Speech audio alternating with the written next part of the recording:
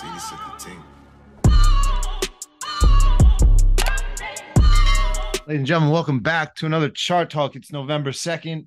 The Fed just raised interest rates once again. The market took another pummeling. We'll get into the market recap in a bit. But Bennett, I hear you got a little Halloween story for me real quick. So I had, again, it's I guess the first year in the house when there's trick-or-treaters coming around. And I was not properly prepared for the trick-or-treaters. So these group of kids come up. Again, they were pretty old. They pulled up in cars, which was, I don't know if you ever went trick-or-treating when you had a driver's license. That's crazy. I was like a little old for that. That Ruins the whole thing. Yeah. These kids, pull up, 8 kids, they come out. And I have like no candy. I have like chips Ahoy, like getting like the most random treats possible, like bags of chips, like a Twix bar. I had like a half-eaten Entenmann's thing. I'm like, just take the whole thing. Lay's potato chips. They're like ready to give it back. Like barbecue, like what, so whatever. So they take they're all happy. They take their stuff, they leave. And like 30 minutes later, I hear a knock again. So I'm like, all right, next group of trick-or-treaters. So the kids come back a second time. And I'm like, fuck, I come out, I'm like, guys, I'm sorry. Like, you guys cleared me out. Like, I'm making food inside. Like, I don't know what you guys want. And they're like, you ever see those videos when I see like those TikToks where they're like, they knock on the door, like, what do you do for a living? Like, what, can we see your home, or like what kind of car? Yeah. So they're like, what do you do for a living? I'm like, oh, I run my own business called Trading Experts. And we get like a little dialogue about it. But there was one kid who was like the main guy, like who had the balls to kind of like ask the question, but everyone else was just like kind of hid behind him, like just listening. So I'm like, guys, I have no more candy, but if you guys like to read, you got a couple bucks. No. No, I come back up here, I grab a couple of the books, and then I grab one of the watches, and I bring them down the books. They each get a book, and then I give the one kid who had the balls to ask the questions. I give him, I'm like, here, like, you get to take this, and they all like lose their shit. They're like, oh damn, oh, like all like, and he's like, oh my god, the name's on it, whatever. So again, I might have botched the first trick-or-treaters with the bags of chips and my one Twix bar, but then the one kid left with a watch where he was definitely like, we're going back to that house next year. They're giving out watches. Yeah. What book did you give them? Yar books. I had a bunch. That's why there's none here. The worst Halloween ever. Literally, last video there was like 9 of them here. So I literally ran up, and I just, there was like 8 or 9 kits. I grabbed, enough for each of them to get a book, and then the last kid got, the watch, and he was like, they all were, because it took them like, I guess, a few seconds to realize it wasn't a Submariner. But again, you trick or treat, you're expecting to get, a bag of Skittles, and I'm like, yo, here. Funny. That's funny. That's the worst Halloween house I've ever heard. I don't care about the watch. Give me books. Yeah, so that was my Halloween story. But no trick or treaters by you, dude. So I got all this candy, thinking like this is my year. I'm gonna have like a big showing. Mm-hmm. Not I got one trick or treater, so now I just have fucking piles of candy in my house. I'm trying to go on like a diet, and I'm just finding myself like midnight, like fucking just like fucking Reese's, Twix, Kit Kat. I wake up like, man, I have such a tummy ache. I don't know why. Fucking kids. They probably heard I was friends with the guy giving out books, and they just didn't show up. Yeah. So, anyways, that was my little Halloween thing. So again, shaking. I know you killed it with the recap pre-Fed announcement. I know we had some members who may have plagiarized your research a little bit, but I know a lot of members were very appreciative of your breakdown. You want to give maybe like that one or 2 minute synopsis of what? Yeah, for sure. I'll give. Let me share my screen. Let me share Discord chat.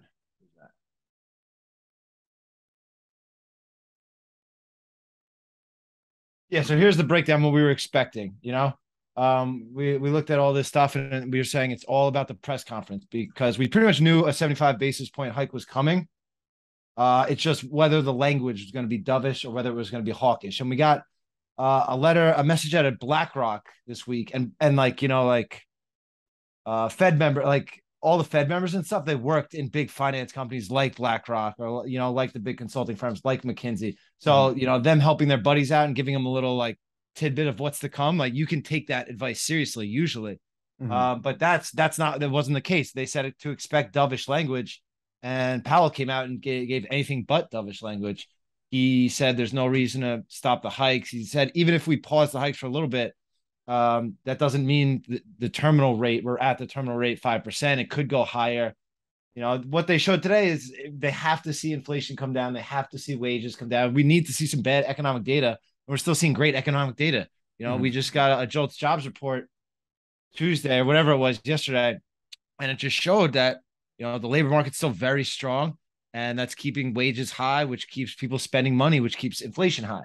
So we got the 75 BPS, and then we got the sell off, and we were prepared for it. So I think it's tough to be bullish after that, honestly, for me. Like let's share the screen to the SPY. And I thought it was really interesting that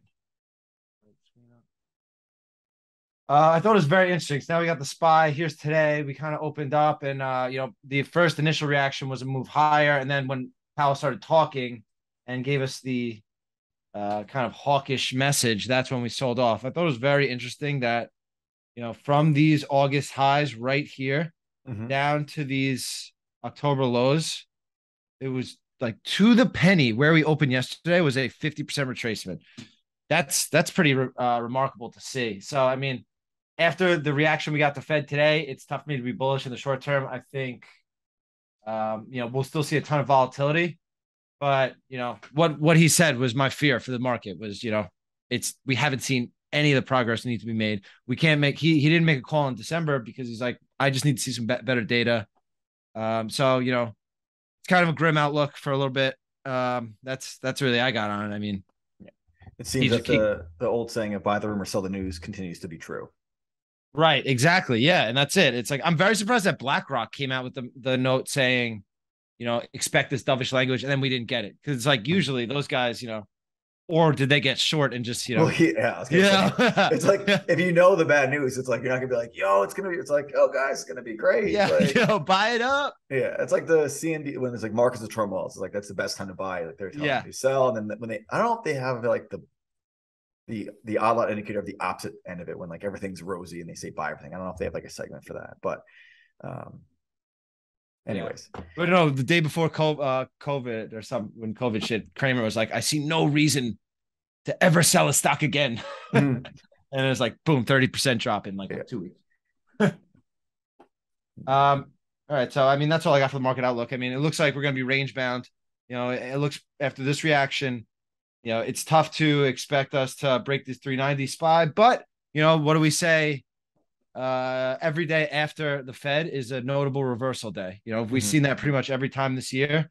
It's been more upside and then downside, but it could happen backwards. Market has a mind of its own sometimes. But just from a macroeconomic standpoint, everything he said statements like our window for a soft landing regarding a recession is narrowing. It's like, I don't know how you spin that to be good news. It's like, it looks like a tough recession is coming regardless of how much I raise rates. So, tough for me to be bullish in the short run. However, we are getting a ton of great action in the earnings names. Maybe not the mega cap Amazon and things like that. Amazon, Google, Microsoft, Apple, those guys are pretty smoked. But looking under the hood, there's a lot of positive action in the healthcare space, the biotech space.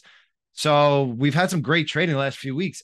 I think if we're going to be chop around, I think the best in breed names can still, I'll still be looking to buy stocks. Maybe not tomorrow, but you know what I'm saying?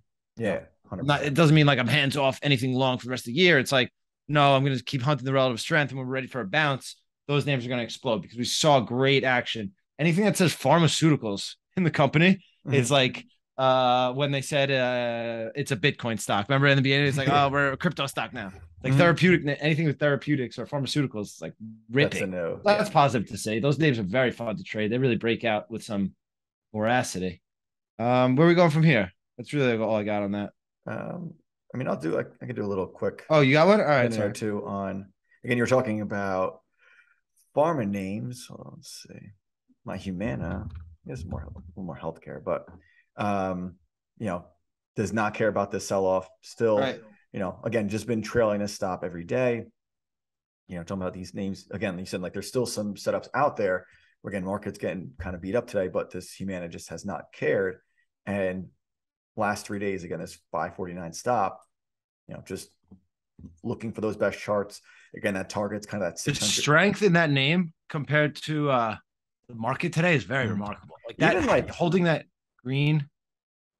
Oh, that's even not good. even though I mean, I'm saying like about That's I'm not saying, good. this is like what I'm saying, like for Humana, it's like the healthcare sector is ran into this major line of resistance. This is like this profit taking era that we've been trying to highlight, and Humana is in that space, and Humana just like, I don't care. But this is one of those things when you do buy the strongest stocks, you can sometimes get bailed out a little bit longer. I would honestly, if we sell tomorrow, I would expect this name to still break this low a day and reverse back lower. I wouldn't expect the markets continue selling pressure tomorrow, the healthcare sector in general pulling back tomorrow, and this thing continue to break out higher. That would be a pretty extreme anomaly. But again, when you do buy these stronger stocks, you can kind of get a little bit bailed out when things aren't going so well. But some of the other sectors, again, you already spoke about the SPY in detail. It does kind of remind me like this little bounce we had back in June.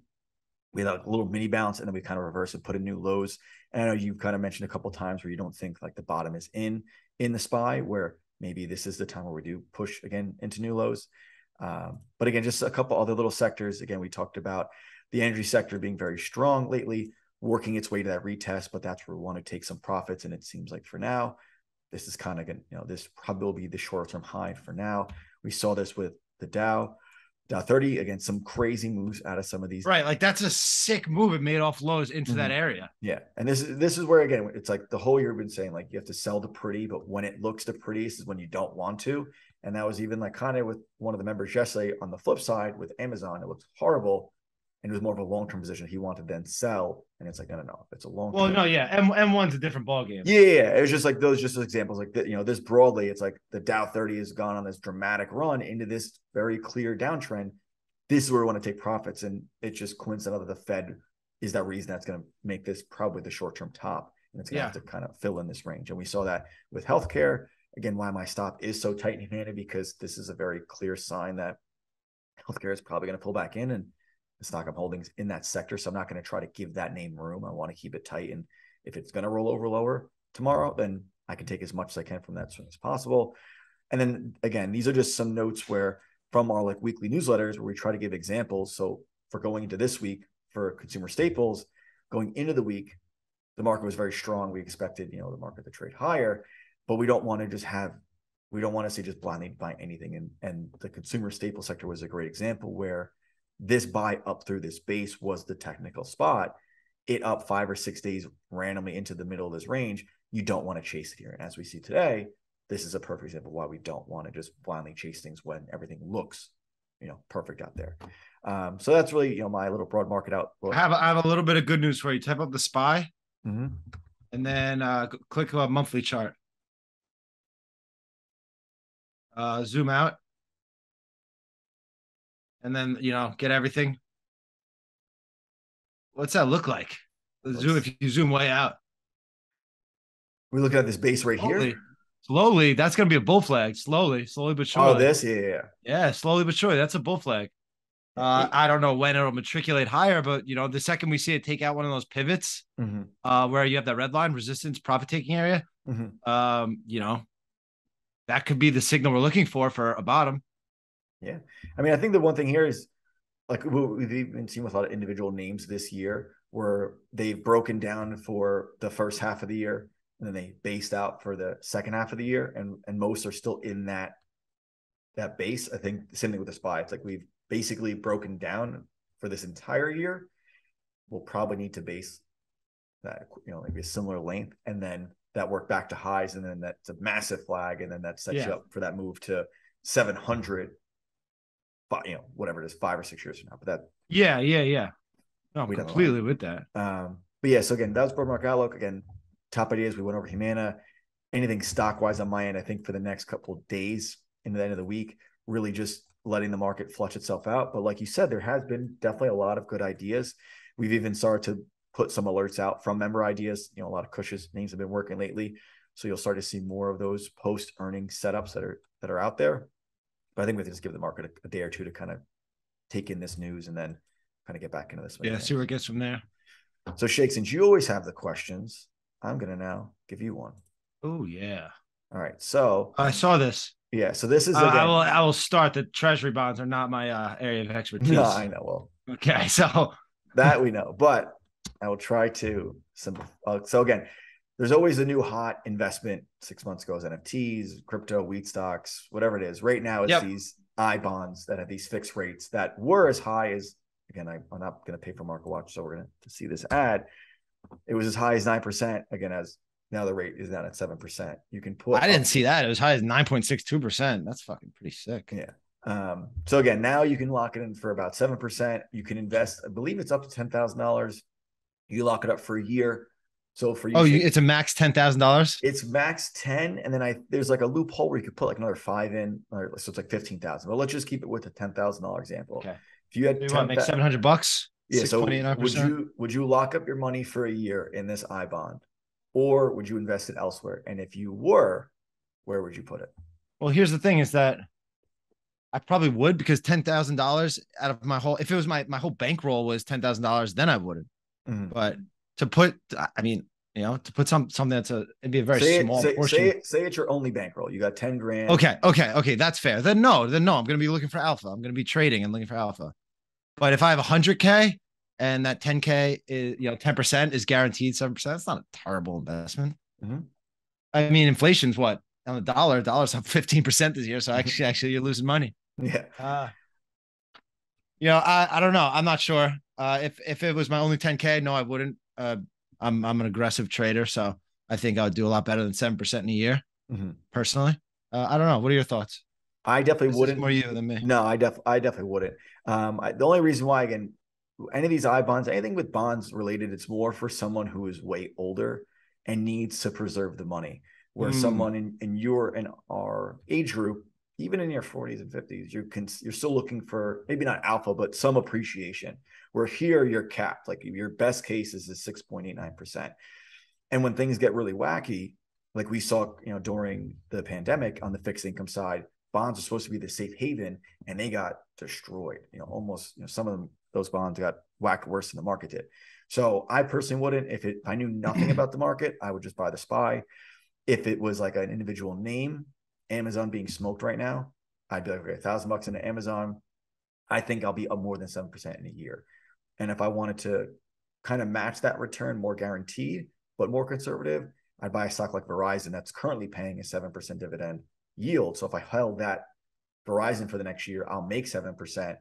And I have the ability to have some appreciation if from now until a year from now, Verizon stock appreciates, which this year Verizon's gotten destroyed. That's why that yield is so high. Usually Verizon yields like 4 to 5%. Now it's so How about high. CQP? I think CQP's yield is like 9, 10, 11, 12% or something like that. My buddy was telling me. So That's a nice chart, The tricky part when you get into, even for Verizon, when you start to get above 5% on dividend yields, when the stock goes like on its X date, the stock gets smoked. So for example, again, it looks like they're doing monthly. Well, of course, because it's they're paying out the investors. It's Oh, literally money coming out of the stock to pay yeah. investors. But what I'm saying is, like, when a stock's yielding, say 4%, and it's 1% a quarter, the stock is in a gap down 1%, and it can kind of fill that hole up every day. And if you look back more like pre-09 at the REIT space, you had AGNC paying out 30% a year, like the most insane dividend yield possible. But you had the stock was 30% of the value was getting sucked out of the stock every year. So the stock was just like on this like almost like perpetual downtrend because it couldn't fill up those like 5% gap down days where a name like Apple that's yielding a percent, percent or percent a quarter, depending on where it's priced at. It's not like most people won't even know the stock went X dividend because it's in a gap down, a quarter of a percent. So I would pick Verizon over CQP, not because the dividend yield is lower, but just that Verizon's never really in the space of cutting it, where CQP in the energy space, like the REIT space, can be more market like performance related to the energy sector, that they might be cutting or raising base, energy prices are going up. They could be raising it, but if energy prices start to come down, they also can cut it. And the REITs have done that, where now the REITs don't pay these crazy dividends because they all kind of got soaked during the financial crisis. Yeah. Where that's where like people try to chase yield, and it can often kind of get you in a tricky spot. So like stock wise, for that yield, I would avoid it just because it's so high. But again, that's what, chart wise, it still looks great. So if you can trade it and still capture a dividend yield, then it's kind of a win-win. But that was my question. I like it. I know you were going into some of the some of the Amazons and Facebooks talking You about got to create the free account at some point. I know. It's like, I guess I should do that. But was there anything earnings wise you saw from some of the bigger names? I know you mentioned they were like pausing on hiring. Yeah. So I mean, Meta, Facebook. I mean, they just had crazy spending into an economic contraction. Whether we're going to recession or not, you shouldn't be spending 10 billion on the metaverse. Mm-hmm. You know that's why they're like, it was just a really gross mismanagement of company funds. And I think I saw a stat of they've been buying so much stock back at an average price of 300. It said it's going to be one of the biggest wealth destroyers in like market history, losing like billions and billions of dollars. So that was a problem. Meta, Amazon had similar issues where, Bezos saw where things were going, like how much they were spending on warehousing and things like that. It's similar where they were kind of overspending into a contractionary environment. And then Bezos got out of there and Andy Jassy came in. Andy Jassy's like a cloud guy. Like he's like a tech. He's not like a, infrastructure kind of guy. So he got left with the bag, like fumbling. The bag was being fumbled and he kind of got, and he still hasn't kind of figured it out yet. So kind of same thing where it's like, mismanagement of funds. I'm not really sure. Google, I think, is just like recessionary fears and advertisement spending and things like that. But it's tough to think these stocks are gonna, be profitable investments from here or a year from now in this name. If we look at it, it's like, on a daily chart, it's very simple. These names are on earnings, taking out 52-week lows. It's not attractive to me. No matter which way you spin it. I think it's really positive that these things got dusted and the market didn't care so much. I think that's really great. I think it's a lot better under the hood than people would lead you to believe. If you type up a name like Goldman Sachs since their earnings, go to daily chart. Their earnings are that pivot low from a few weeks ago, and it's like, look what they've done. So that's a huge company. That's a great reaction. So there's a lot of that. Finance. We keep talking about healthcare stocks. Not industrial names like Walmart. I checked our long-term account. I just keep wide stops on some of the names. Like I've been in this Kellogg for a year, and it's been KK. No, just K, 1K. Okay. Yeah. Oh. And look at that daily. It's great. I just put a wide stop below like 65. Back in May or so, it had those sick earnings, and it's a great looking chart now. Yeah, it looks phenomenal. And those are the type of names where it's not gonna be the sexy name. I see Wing. Look at Wing. Go look at Wingstop. I just see it on your watch list right there. This isn't a sexy name at all, but that's a nice gap up on earnings. Sold off today with the rest of the market, but that flags out for a bit. That looks phenomenal through highs. Yeah.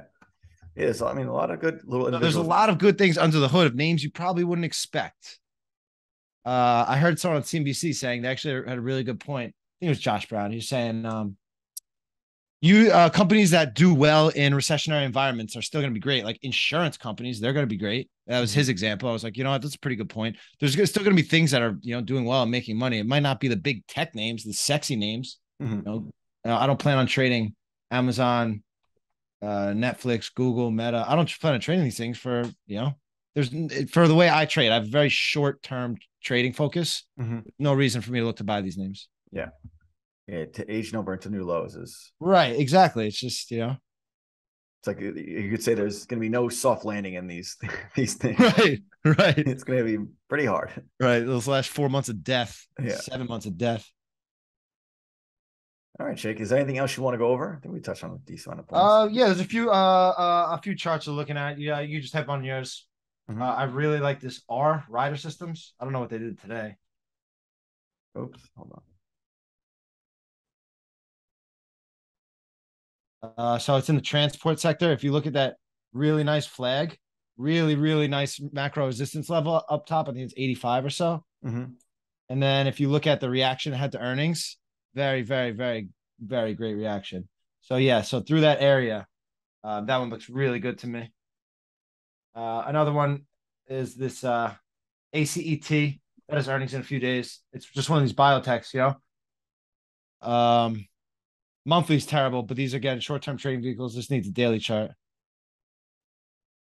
And this is just a major flag. Really nice wedge. So through that 1750 area, $18. Looks really good. We'll see what these earnings hold. And then so that's pretty good. And then our buddy Sarepta just had earnings. It looks like they're SRPT. They're down at 110 after hours. Oh, I put the wrong SRPT, sorry. SSS. Oh my god, I'm cracking up. Here we go. A really nice flag. They're down trading at 110 after hours. I didn't even see if they beat or not. Let's see. Let me but they would have gapped up. I mean, everyone see that chart. This is on top and bottom line in Q3 as net loss more than quadruples. Is that a good headline? Doesn't this sound... is on top and bottom line in Q3 as net loss more than quadruples. Okay, so I'm probably taking that off the list. Don't think we're buying 128 anytime soon. Don't need a lot of macro analysis to tell you that's not good. Like our earnings sucked. You're like, yeah, quadruples. Yeah, I mean that's all I got. Gonna be an interesting trading into year end. I'm hoping these biotechs can stay strong. Our next pivot, I think the market will be great. But that's really it. We keep seeing this pattern where the VIX goes to the 30s, then we see some sort of sell off, then it goes to low 20s, and that's when the market pivots, and it's just been very consistent all year. It's like keep an eye on that. But that's really all I got. You got anything else for the kids? That's it, man. I think we did good. All right. Until next time, folks. That's all we got for you. Have a good week.